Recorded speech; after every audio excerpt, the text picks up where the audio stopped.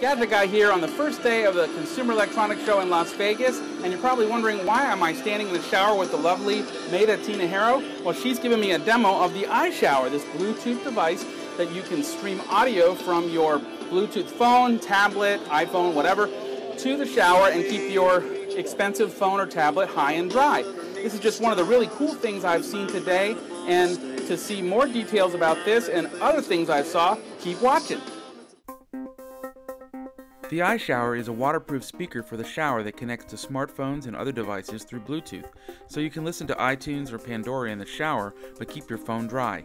It runs on 3 AA batteries for up to 15 hours, will pair with up to 5 devices, and sells for $99. The iBike Powerhouse is a water and shock-resistant case that transforms your iPhone or iPod into an intelligent biking computer that automatically adjusts to your exercise goals. It comes with a wireless speed and cadence sensor and sells for $269. The foxLO from Soundmatters is a portable subwoofer for use with the foxLO speaker and other compact speakers. The bass boost from this thing is shocking. It's priced at $149.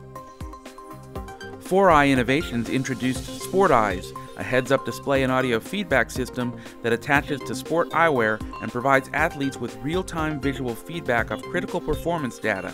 It starts at $199.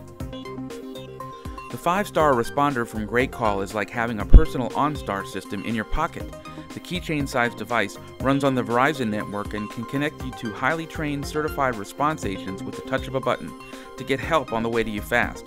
It sells for $49.99 with a $15 a month fee for the service. The Biscotti HD TV Phone turns your big screen TV into an HD video conferencing device running on your Wi-Fi network.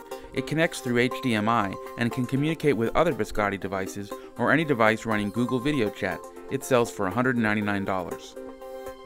So that's it for the first day of the Consumer Electronics Show here in Las Vegas. Keep watching GadgetGuyTech.com and the Gadget Guy Facebook page for more updates all week long. See ya!